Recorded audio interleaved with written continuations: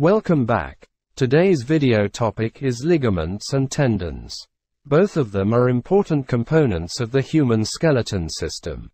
Let's start with ligaments. Ligaments are strong, fibrous bands of connective tissue that connect bones to other bones at joints. They are composed primarily of collagen fibers, arranged in parallel bundles that provide strength and stability to the ligament. Ligaments are relatively avascular and receive nutrients and oxygen from surrounding tissues. They play a crucial role in stabilizing joints by limiting excessive movement and preventing dislocations or excessive joint range of motion.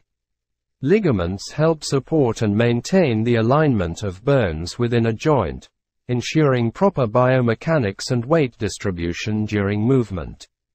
Now, let's talk about tendons. Tendons are tough, fibrous cords of connective tissue that attach muscles to bones.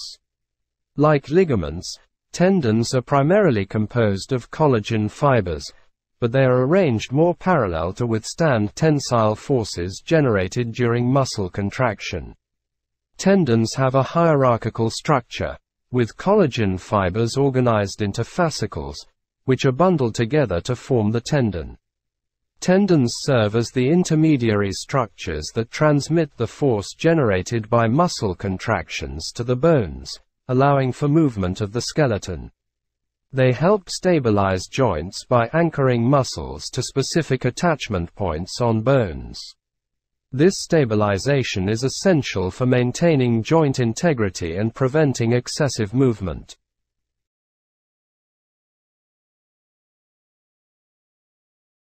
Did you enjoy this fascinating exploration? If so, show some love by hitting the like button, sharing it with your friends, and subscribing to our channel. We appreciate your support and thanks for watching.